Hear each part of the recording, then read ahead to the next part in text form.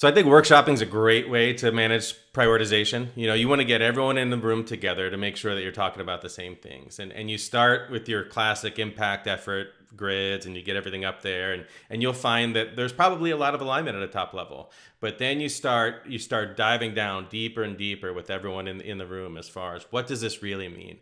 And I love having fun with it, taking it really down to the ground where it's like, okay, well, if we're going to prioritize this, that means that if Bob comes into my office and asks me to do X, Y, and Z, I'm going to tell him to go screw. And then everyone, they're laugh, but we're like, no, really, I'm going to tell Bob to go screw. And then is everyone else cool with that? And everyone's like, yes, we're cool with that. And that way you can then, everyone can go back to their respective, busy daily lives. And that protection of that prioritization will remain.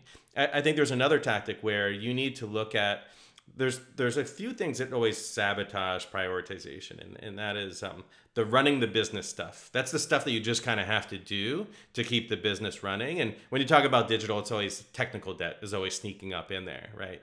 And there are times when you do need to maybe put more of a prioritization on technical debt, put more of a conscious prioritization on running the business, depending on the season that your business is in.